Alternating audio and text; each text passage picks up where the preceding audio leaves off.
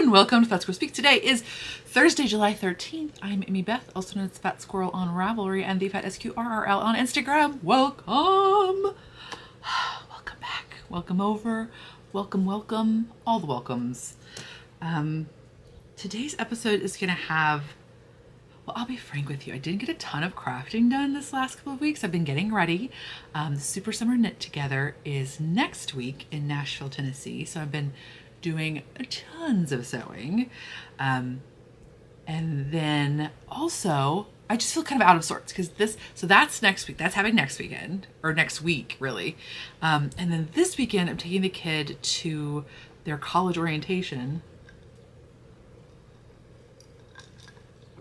What? And so not tons of crafting has gotten done, but I do have finished object and I have some sewing finished objects and I have some board games to talk about. But before we get into that, I just want to touch base. Last time we talked, I mentioned that I am not a fan of powdered sugar because I have this weird thing where if powdered sugar has been opened, like, okay, in the United States, powdered sugar, I don't think it's the same thing as the castor sugar, right? Powdered sugar is like more finely, it is like a powder versus castor sugar, which I believe still does have some granular attributes, right? Neither here nor there. In the United States, usually it comes in plastic. Like it'll come in either a plastic bag that's inside of a box. So sometimes they sell it in 1 pound quantities, but the most frequently you'll see is 2 pound quantities and they're in like a plastic bag. And I have this dumb thing where if the powdered sugar is not brand new, like it literally has not just been opened, I can taste weird mustiness in it, or yeah, it just tastes like your strange auntie's house would taste if it were a flavor. Do you know what I mean? Like it has that kind of like, anyway, we're not alone. If you also experience this weirdness, there's actually a lot of us out here who have this thing, right? It's a total thing. It's not just us. You are not alone. I thought I was just a weirdo. I mean, I am clearly a weirdo, and you're a weirdo too. I love weirdos, but we're not alone. This is a thing that happens to people. One person suggested that the theory is that the reason that we have this thing is that they use cornstarch in the powdered sugar to help it, like as an anti-caking agency, as an anti-caking agent. And what happens is when the cornstarch is exposed to air, so like when the bag becomes unsealed, you know, you put cornstarch in your refrigerator, right, to absorb odors, and it absorbs fluid. Like that's just what it does. So when it's in the powdered sugar, it also does the same thing, like in your pantry. It absorbs odors, and so that's, although my pantry doesn't really smell like my auntie's kitchen, I don't think, or auntie's kitchen, my auntie's house. I'm not even talking about an auntie for real. I'm just like a thought auntie, theoretical auntie. But anyway, that's what it does, and that's the only reason probably we taste that way. What? So lots of folks also said that the way they get around this is that they just make their own powdered sugar, which I've heard of before, but I'm going to be honest with you, I never really believed. Isn't that silly? What you do is you literally take just regular cane sugar and then you pulse it in a food processor until it becomes powdered sugar. But in my head, I'm like, that feels like it has to be like some sort of atomic food processor, right? Like with the sharpest blades, because it has to cut those like tiny little grains of sugar and it has to pulverize them. And I just thought, but I don't know why I don't think it's possible, because like, it does seem like it could happen. I don't know. In my head, I just always was a block that I was just like, I don't think my food processor is, again, an atomic, like industrial, in the Hadron Collider level of food processor. But apparently you don't even need that. So you just whip up your own. So I'm gonna have to try that next time, and I will. I'll continue to report back on my experiences. For the like 12 of you who care. Whatever, it's important to us. Okay. So anyway, I just touch back on that one. But yeah, let's get into it. So knitting. I have a finished object. I'll put a picture of it in here. Quick note, I don't know why the picture video quality is so crazy in like these finished object videos. Apologies.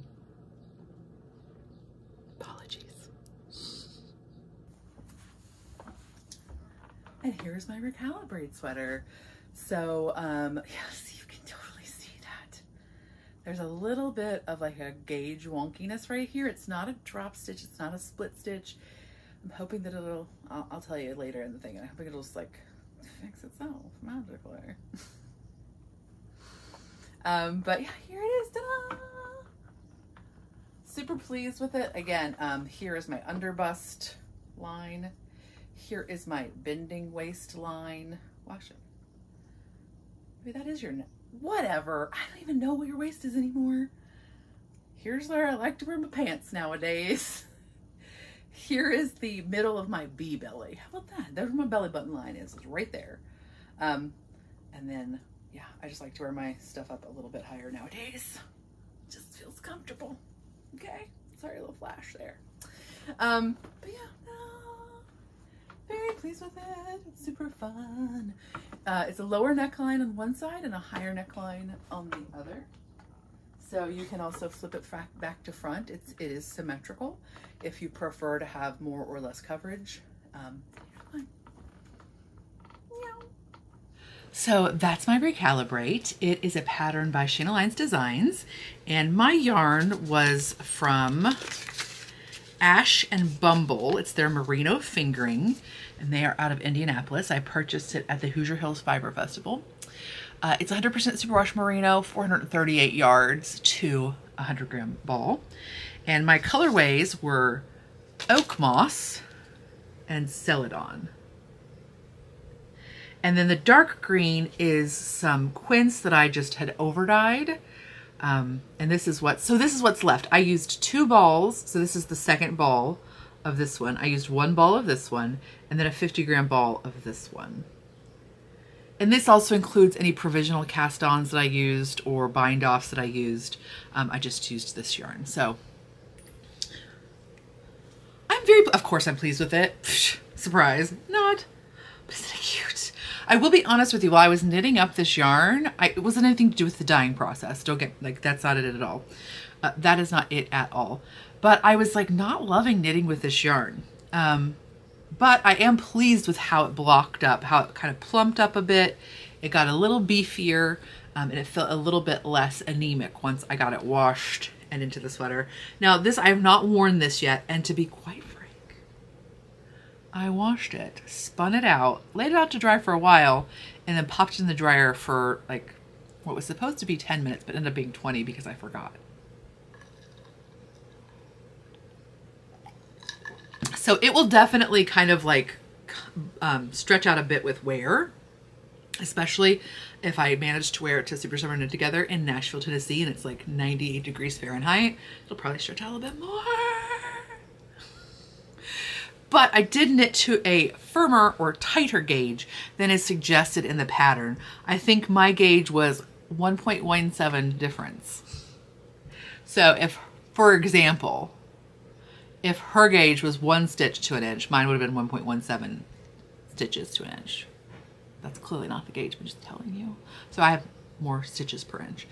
And that's just a personal preference. Like sometimes at a looser gauge, if the knitwear, rather than being energized like this in the garter stitch, for me, it starts to feel a little bit more flaccid and I don't love it as much.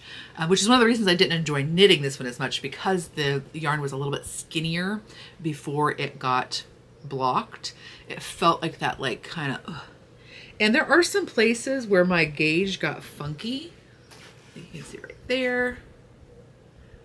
But I'm hoping that eventually that will block out over a couple of different wears and, you know, washing cycles, because it's not like I split stitches or drop stitches. It's just, I could even go in with a crochet hook or a knitting needle and kind of zhuzh the stitches around it to kind of take up the extra and help even out the gauge manually. But apparently I don't care that much. So yeah. I used the contrast color for my sleeve cuffs, and then everything else is the 2 colors of Ash and Bumble, and I'm very pleased with it. Super fun knit to do if you like to do shawls. It has a very shawl-like feel. The rows are approximately that long versus a sweater where you're like the rows often, if you're a bigger person, the rows get longer. Sorry, the teen is like flittering up and down the stairs. That's distracting me. What else? The finishing is, and so I guess maybe the other thing that makes it feel more like a shawl is that there are more waypoints in the design. So, you know, you're working on this bit, then you're working on this bit, and then you're working on the side, and you're working on this side, and then you're doing the little side panels, and then the cuffs, and then you're doing this. So it has more frequent stopping points, which for me helps to motivate me, because there are smaller, more achievable goals throughout versus a sweater, which sometimes just feels like, you know, once you get to the arm side, like if you're doing top down, like once you get past the sleeves, it's just like, okay, now I'm going to be knitting for 700 years. So I think maybe that's also why it kind of feels more like a shawl. And of course it's a similar, you know, you're usually using fingering weight for shawls and smallish needles. So, and the needle, of course, the gauge is firmer than you would usually use for a shawl, but it just has that feel to it. So similar quantities of yarn. And this is definitely one that you can use scraps for. You can use, you know, you can use whatever you have on hand. You could, if you're fairly comfortable with knitting for yourself or for whomever you're knitting for, it's also very easy to change your gauge if you want to use like a DK or a sport weight. I would say it's very easy to get the idea, because Sheena is very good about having very clear schematics with lots of measurements on them. So it's easier to, and there's not like a bust start shaping or anything like that that you would have to kind of wiggle more with. So yeah, I would say that it would be very approachable. Again, if you're a fairly confident knitter, it's pretty easy to modify. What else? And of course, there's lots of project photos that you can get either on Instagram or Ravelry or wherever. I apologize, my phone is on because my dog, Gus, is experiencing a lot of allergies. And we have a call into the vet for his medication, and I think that, I don't know if they're gonna like give it to us or if we have to like go in for an appointment for him. So I don't want to miss the vet when they call. So thank you for being patient as my phone pings in the background. Anything else? Just a highly enjoyable. Also, I've knit the cropped version. There is a hip length version, but of course, you know, you could pretty much, I think I may be a liar who lies, but I may think that there's even somebody who's done more like a dress version, but I could see how you could do it. It would be quite fun, because what you could do is add your shaping in this, like if you didn't want a perfectly straight garment silhouette, like if you wanted it more A-line, you could totally put that A-line shaping just right in this little side gusset and just do some decreases as you went up, and it would be, you could totally make it an A-line option, which would be very cute. So yes, yay, so fun.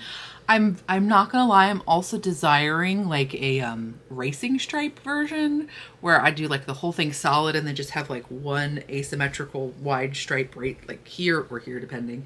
I'm very much craving that. You could also do like some intarsia and have it like a color block version, which I think would be super cute. And it's garter stitched throughout. So for me, wraps and turns, or things like when you're doing, you know, switching your yarns for intarsia and things like that, it's easier to hide like little wobbles in my mind in the garter. Now I say that as a person who's never done intarsia garter, but wraps and turns are easier to hide, so it seems like it would be similar. It seems like more forgiving. But wouldn't that be cute to do just like a shoulder and then back one color and then have, wouldn't that be cute? Anyway, the options are limitless. Not sponsored by. Although Shayna Lines has gifted me patterns in the past. I don't think that one. I think I've purchased that one. And I also purchased my next knit, which is her shoulder season sweater. So, shoulder season. I am knitting mine with Leading Men Fiber Arts. This is their Showstopper base, which is a 75-25 superwash merino nylon, 463 yards to 100 grams. I'm knitting it with Spruce It Up, and then I think the other one is walnut or something like that. Black walnut, that might be similar-ish. Anyway, it's almost the same color they had a sample in, except I got a slightly different color, a slightly darker color for my little epaulets, right? So this is going to be the back of my sweater. Isn't that cute? So one of the great things about Leading Men Fiber Arts is they're cute as can be and lovely human beings. But another nice thing is that you can buy all of their colorways in, well, I shouldn't say that, but I'm fairly confident you can buy all their For example, I saw them at a show, and they had the 50-gram skein, or maybe even, was it only a 10? No, it wasn't a mini. They had the short skein of this color, and then they had the sample that was this color, and then they had one skein, I think, of the Showstopper. But I needed 2.5 skeins. I needed about 250 grams. So I just ordered it there, and they sent it to me for free. When they sent me I paid for the yarn. They sent the shipping was free. Yet another not sponsored by moment. But I believe that most of their yarns are available in the 50 gram, or at least most of their colorways, especially the Showstop. Did I mention that I was feeling a little bit like out of sorts?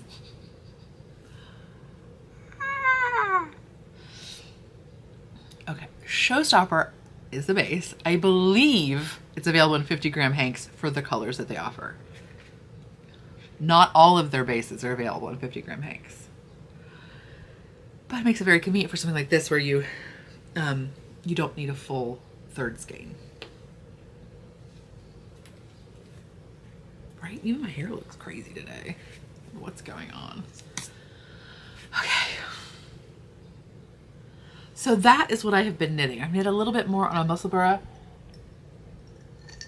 I don't know what I'm going to take for my retreat knitting. I think I can take this sweater because I have quite a bit of the back to do, and it's garter. Huzzah. I did switch to, I was originally using zeros because it is a firmer gauge than for example, the Recalibrate. The front is not garter. The front is like a stockinette with a garter ridge every once in a while.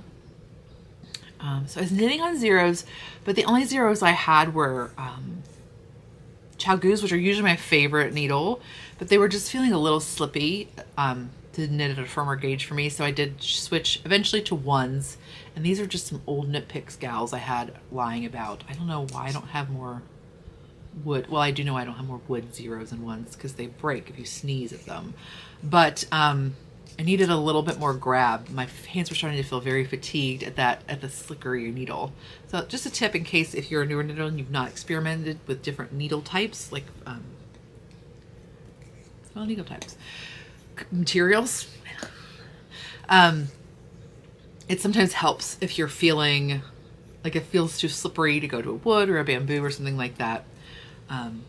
Just try some different things. And if you're at SSK, you can try it in the try it on room. Okay, look.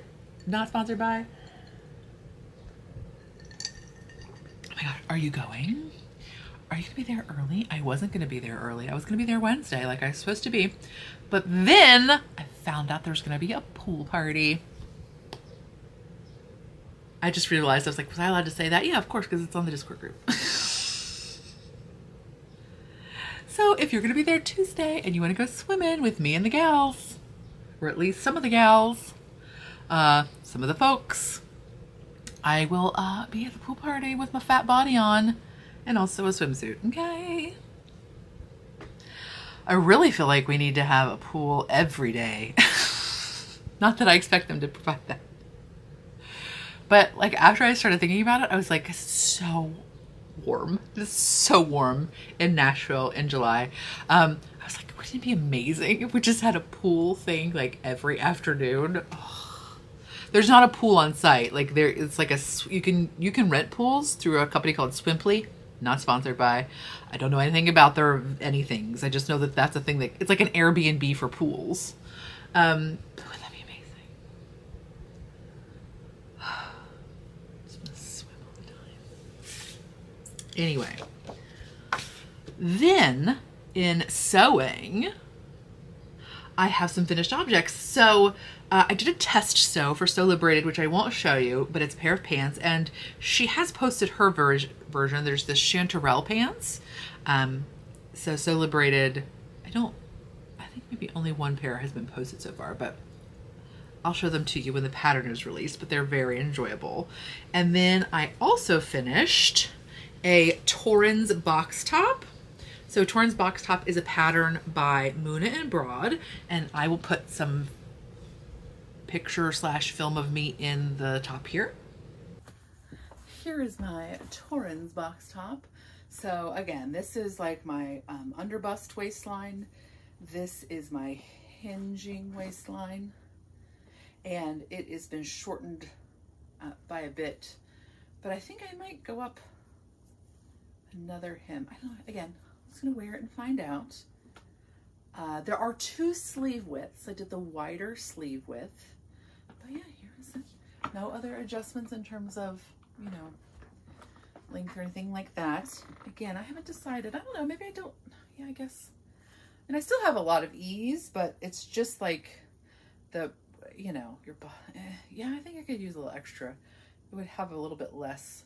And again, this is not a fit. Okay, let me just also say, I appreciate that you might have notes for me in terms of fit. I'm not asking for notes. Like when I say this, I'm actually just trying to work it out for myself. So I am deciding, like, this is not a fitted top. Like if it were a fitted top, I would be would not be happy with how the, you know, it's working.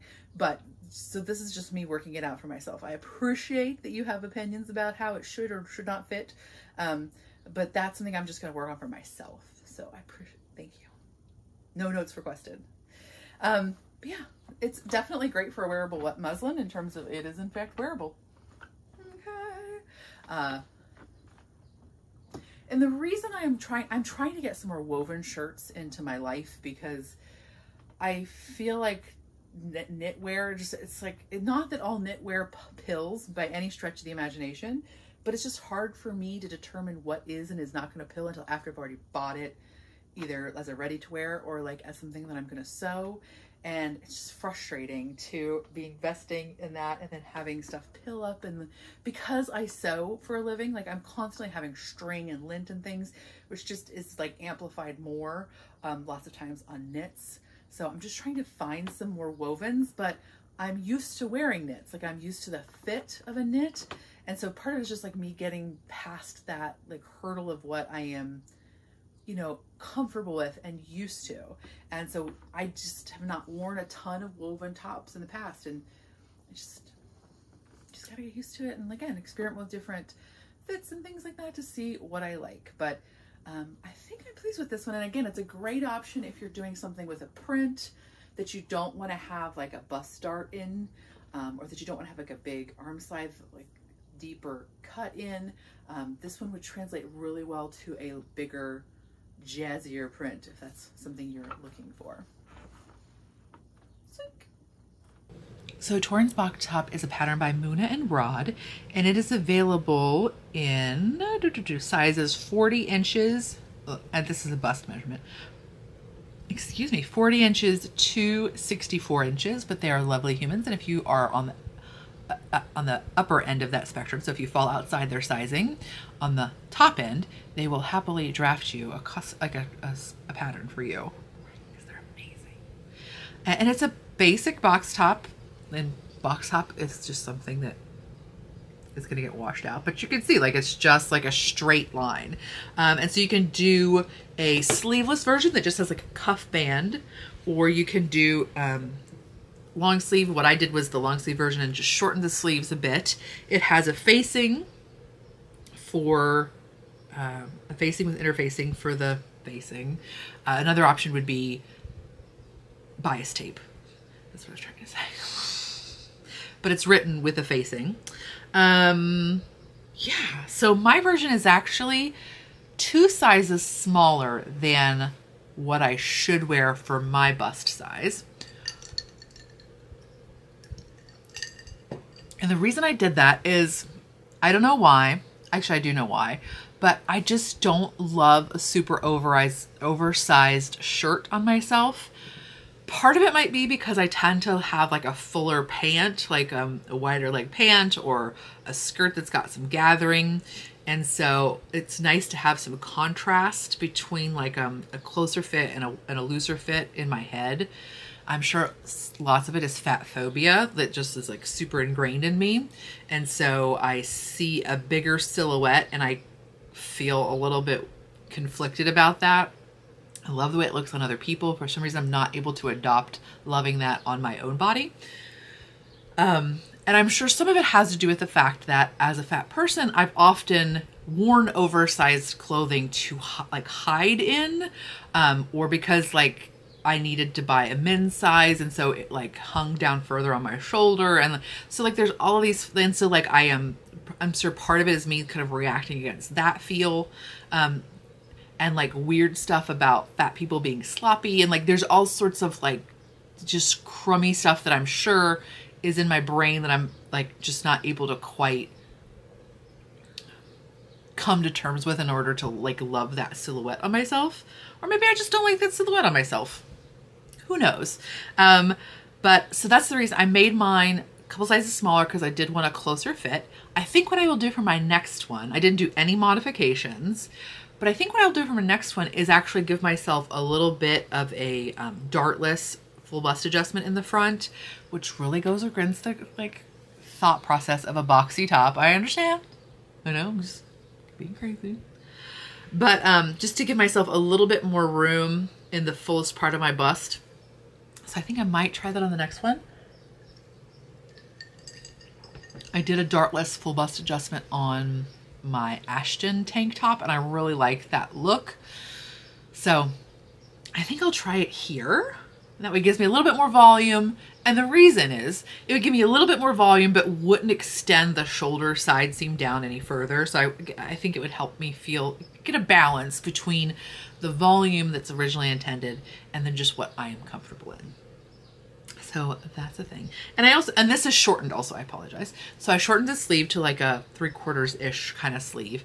And then I also shortened the hem by about 3 inches. And I might actually go a little bit shorter because it kind of falls in that place between like a true crop and then like a hip length or a waist. So I kind of like, I might play with that just a tiny bit, even on this one, because what I did, because it's such a lightweight fabric, this is handkerchief weight linen from fabric-store.com. So this is their handkerchief weight. And I was trying to remember what color it is because it's not color. I think this is like the gray one, like whatever. You don't need to know colors. It's fine. Because I wasn't sure about the shirt itself, and like it's sometimes really nice to just wear a shirt for a while to see, like, because you know, you try it on and you think, oh, it's gotta be shorter. But of course, once you make it shorter, unless you just like fold up your hem quite a bit more, you can't make it longer again. So what I was trying to do is give myself some flexibility. I'm gonna wear it a few times. And I'll also give me an idea, like, do I really want to add the FBA? Like, do I just want to make a bigger size? So I'm hoping that that'll kind of give me that information as I wear it a few times. But what I did for the hem was literally just serge the edge and then hem it. So it's not a really beautiful finished hem, but I knew that it would give me some more flexibility in length, because if, for example, I do want to hem it up, I don't have to take this hem out. I can just fold it and I won't have like 4 layers of fabric. Whereas if I had done a traditional hem where I turned it under and then turned it under again, if I then wanted to shorten it even more, I've got 4 layers of fabric, and that can, especially in a lighter fabric, it can, well, just in that contrast in general, can kind of look, it could give you kind of like a crinoline-y effect where you like, makes your shirt blouse out more. So, yeah, we'll just see what I'm gonna do with that eventually. And then, so that's the Torrance box top by Muna and Broad. And then the next thing I'll talk about is what I am currently wearing. So here's a picture of me in it, or a video or something. So here is a table that I ran into. Here is my mashup of the Joni and Gilbert top. So you can see, like, again, the Joni has a split hem, and so I don't believe the Gilbert does. So it would definitely make a lot more sense if it did not, but as basically a wearable muslin, I'm okay with it. Only 3 buttons. Hooray, hooray. The Joni also has a different cuff, so it's a bit shorter. This is the original sleeve, but you fold it up to have like a cuffed cuff. Also, thank you for being patient as like I show you my vacuum cleaner and the wall plaster that I have not repainted. Human. But I just liked the length this way, so I just left it there. And so this is the same fabric base. So this is also the handkerchief weight linen from, which I want to say is like a 3.5 ounce per square, or yeah, it's per square yard, right? 3.5 ounce from fabric-store.com. And again, not sponsored by. This is sort of a mashup between the Joni top, which is a pattern by So Liberated, and the Gilbert top, which is a pattern by Helen's Closet. And really, it's secretly just the Joni top with the little ties from the Gilbert, but I want to make sure that I give homage to both, because I think the overall look of it is definitely more strikingly Gilbert, just because those ties are very distinctive. And the reason I did that was because I had just finished, I have recently finished a test sew for the Joni top, and I had already done all of my adjustments. And so for my body, I needed to do a full bust adjustment, and I needed to change the sleeve from, I don't know, I can't remember now which size I did, if I did a 22 or a 24. But I needed the sleeve from the 28. So it's a bit, right? Like you have to do your full bust adjustment, then you have to trace that out, and then you have to switch your arm side over to the bigger size. And so I was just feeling like I needed some more instant gratification. So I know I can do the same thing for the Gilbert top, or very similar. But because I'd already done it for the Joni just recently, I was like, you know what, I'm just gonna, and I didn't even know if I would really like this tie thing, which secretly I think I really do. So I just was like, oh, so I'll just use that and then morph this on. And the Gilbert is different. Like the Joni has 3 panels below the yoke. The Gilbert just has 2. The Gilbert, I think, is a slightly boxier look, like a less fitted look. The shoulder width is greater, so that the sleeve will start a little bit lower down here. It does have the camp collar, but I think those are really the main differences that I'm recalling off the top of my head.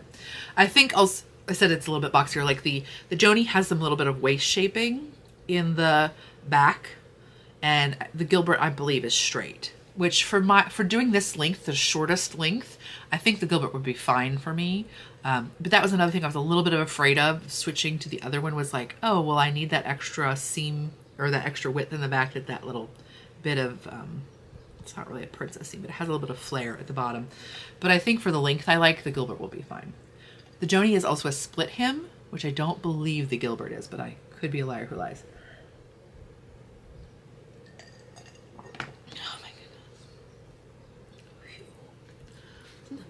Just so strange to talk so much when normally I do not talk at all.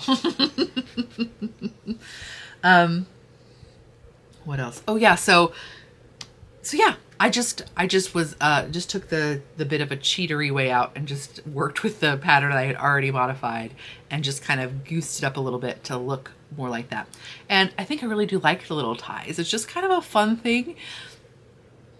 The reason I was interested in trying the ties is because my last Joni that I did, well, the only other Joni I've done, I did it in Robert Kaufman Essex linen, and it was a little stiff for what I wanted for like a summer weight shirt. It felt a little, because it's a little stiffer, it has a bit less drape.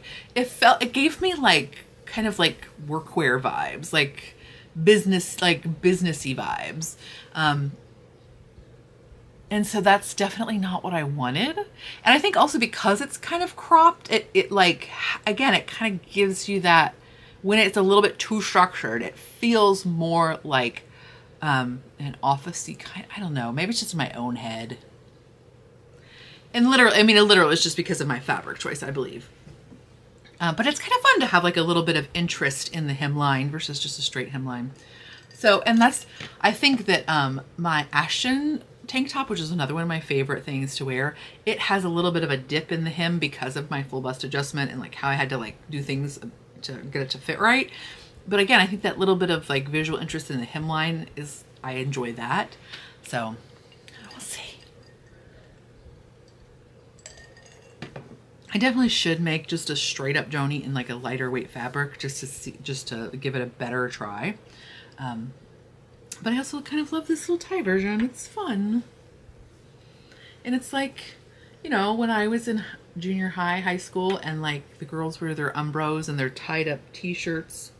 I couldn't do that because they did not make Umbros for my fat self back then, nor would I have worn them if they had, quite frankly.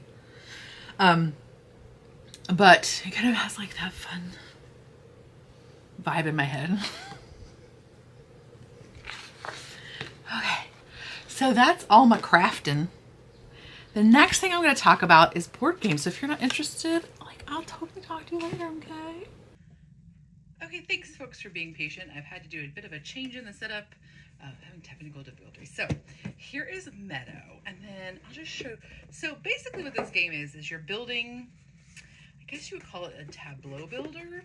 You're selecting cards from a grid, and then you're using those cards to build up a meadow in your valley, I guess you could say. And the cards look like this, right? So they're all different. Some of them are vertical, some of them are horizontal. Right.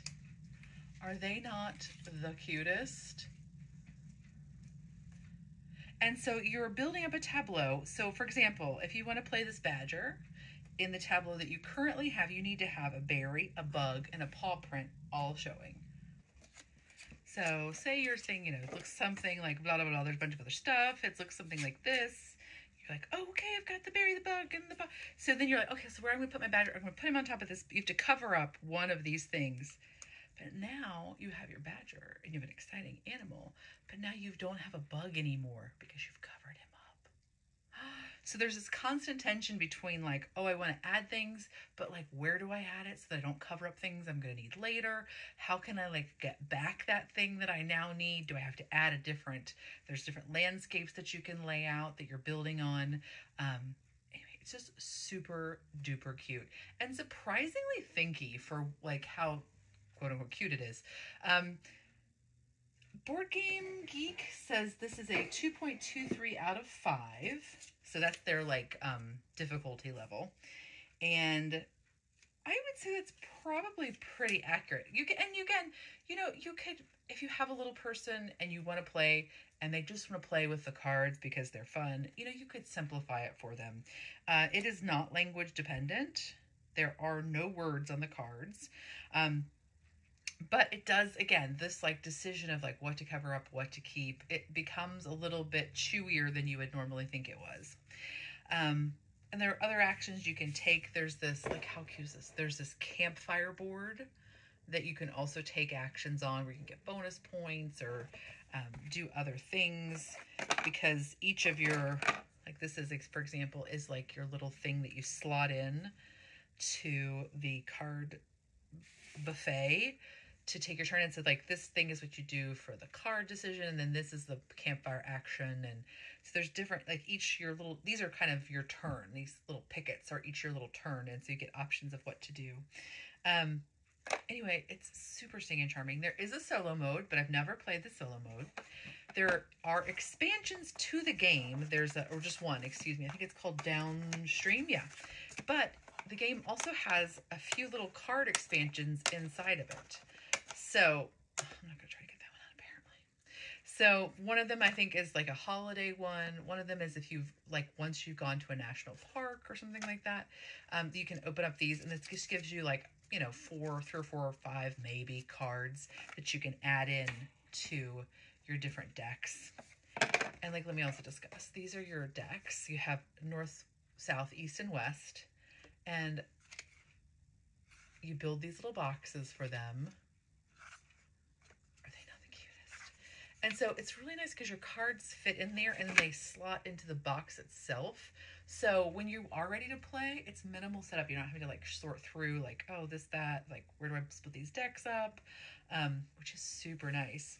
Another really awesome thing is that if you are curious about your cards, like what the animal is on them, each card has a very tiny, for example, this is C13. So you can go to this card index, you can find C13, and it'll tell you that this is a common pheasant. Male pheasants have colorful plumage, while female pheasants have gray and brown plumage, which blends in with the surroundings. So each card has a, you know, it's not a ton of information, but if you're not sure, like, is that a dormouse or is that, you know, it'll give you that and you can look up more information on your own. And that's, again, in addition to the rule book itself, which is pretty substantial. But like anything, if you're intimidated by rule books, there are tons of how to play videos and things online. And it's just, again, I've not played the expansion, but I am intrigued and excited to perhaps get it. But we'll just see how that goes. So again, that is Meadow. Shazam! And then the next one I want to talk about is Parks. And this is by Keymaster Games. This one has been out since 2019, and I have been resisting it for so long. For so long, folks. And finally, I'll be honest with you, when I watched the playthroughs, it looked beautiful. Like the game itself is really gorgeous. The production value is very high, and that does match the price tag. This is a like $49.99 manufacturer's suggested retail price. So it's a high production value, and it's a gorgeous game. And of course, it has the parks as part of the, you know, is the theme of the game. And so like everything about it was like, buy me, buy me. But I resisted because I watched the gameplay online a couple of times, and I just thought, not sure that this gameplay is really intriguing. But then I found that there was a version, or excuse me, you can play this on boardgamearena.com. Again, no sponsorships or anything, but you can play this on Board Game Arena. And so I was lucky enough to play with a friend, and I was like, oh, I think I get it now. Like, because it is highly rated on Board Game Geek. It is, let's see, it's 131 overall and 17 in family. Like that's it's like 17th most popular game in family, or most highly ranked game. And so I knew it had to, for some reason I just was like, I'm not sure why I am resist. But so after playing it, I said, yes, this is definitely not just a pretty face. It has a lot of good meat to, well, maybe not a lot of good meat, but it has some meat to it as well. It's a little bit easier than the Meadow. So Meadow is 2.23 out of 5 in difficulty on Board Game Arena, or excuse me, on Board Game Geek. And this one is 2.145. And I don't know, I think that may be even a little bit ambitious. I think maybe it's more like a 2, or maybe not even quite a 2. This one is, excuse me, by Keymaster. The art is all by 59 Parks, which is a series of prints, and then the game designer is Henry Audubon. It's 1 to 5 players, 10 and up, so a similar age range, 40 to 70 minutes. I didn't mention this. Meadow is on Board Game or Geek. One of the nice things they do is give you like not only the number of players, so example, Meadow is 1 to 4. They'll also say like what people think the game is best at. Meadow, they say, is best at 2, which I would agree. I could, maybe 3 would be fun, but I could see that the board could get really tight for your choices.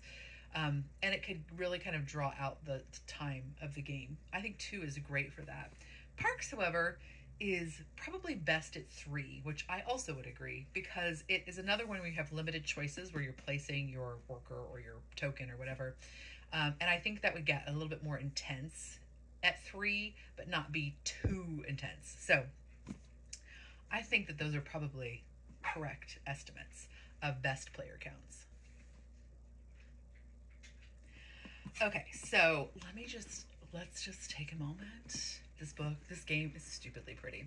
It's a fairly small box, but it is so well designed in terms of like the components and how they're laid out in the box. I'm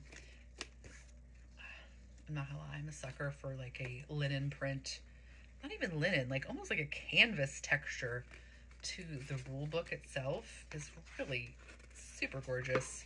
And then there's also like a player aid, which I think, yeah, there's also a player aid, which kind of you can lay next to the board itself and kind of help you along if you're newer to the game or if you're not sure of the actions, and that's super handy to have as well. But look at this nonsense, y'all.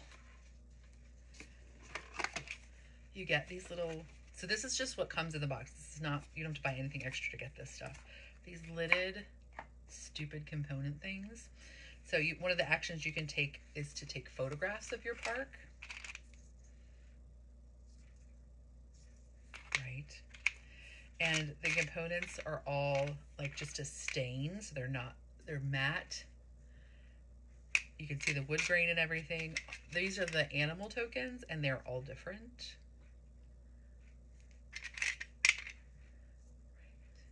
And they very cleverly, they've made like some jigsaw puzzles and stuff with the artwork from the 59 series, and you can get a bonus animal meeple in them. How genius is that? Genius. So you get 2 of those that you can place on either end of the player area. This is your board. It's going to kind of be the actions that everybody can take. And then look at these stupid box components. This is so satisfying, y'all. Everything has its place. And in fact, when you open the package, it even tells you specifically, and then it even has on the box itself, like where each component belongs so that it'll fit there nicely, which is crazy great. And then like they're also made so that you can just push on one end to get the item out of there. Like, are you kidding me? Right? What? Your player markers are these little hiker folks. Oops. The first player token is like this little sort of enamel-y thing. Right. Oops, sorry. How crazy is that? So in the game, what you're doing is there's going to be, you know, a series, there's like a path that you're all taking, right? There's like all these cards you're going to go along and you're hiking along the path. And as you go, you're gathering these resources that are on the bottom. And you have little folks who are like, do. And say you're like, oh, I really want to do this thing that she's doing. You can go, and if you do that, you can do it kind of like once-ish around, because each of you have this little campfire. And so you all have a campfire, and when you decide to share space with somebody, it gets doused. You know, you've had your little campfire union, and then it's over. But then it can get lit back up during certain things that happen. Anyway, it's just so stinking cute. You can buy gear that helps you visit other parks. It's just horribly charming and terribly attractive. Like just ridiculously attractive. So here's what, I mean, the most, I don't know, not the best thing, but like the most exciting thing. Look at all, so throughout the game, you're gathering resources in order to visit parks, right? And this is how you visit the parks, is by paying these resources. And this is, of course, your points that you get. And so you can reserve a park without visiting it. So you're gonna visit it later. You've just like learned about it. You're gonna visit it later. There's different like sort of bonus goals that you can get that are secret from your opponents, where you like, oh, I need to visit 10 or I need to have 10 droplets of water on my cards, and then I'll get a bonus if I also take 5 pictures. But like, come on, right? I can't believe that Isle Royale is only 2 points. You have to like get a ferry or a plane there. It should really be more points. But like, how stinking enjoyable is this nonsense?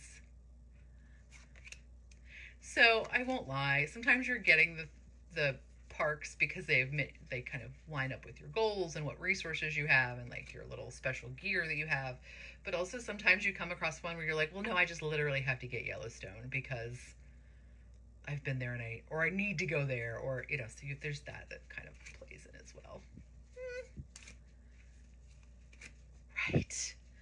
There are also expansions for this. There is Parks Nightfall or Night something, and then Parks Wildlife. So there are expansions for this as well. I've not played either of those.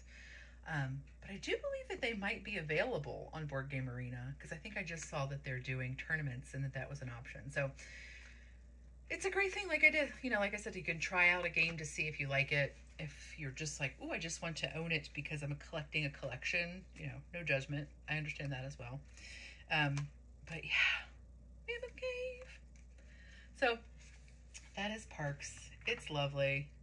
They got me. It's an expensive game. It's also a game that you can you can get it at your local board game shop, which would be the best choice, but you can also get it at Target if you don't have a board game shop in your area, or you just, or whatever.